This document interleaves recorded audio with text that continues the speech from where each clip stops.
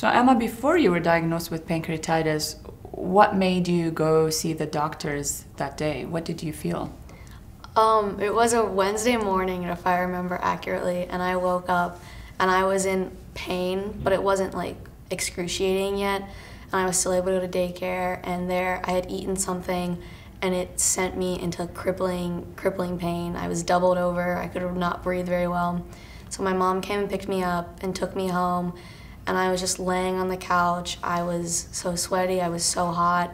I was doubled over, crying. I couldn't eat anything. I couldn't even put an ice chip in my mouth without throwing up, and I had nothing in my stomach. And that's when my mom decided to take me to urgent care. Well, thank you for explaining your symptoms. And now that you had it one time, do you feel that your symptoms are always coming the same way? That attack that sent me to the hospital was by far the worst attack I've ever had in my life. But when it comes to the symptoms, they are pretty consistent. It just varies when it comes to pain. Mm-hmm.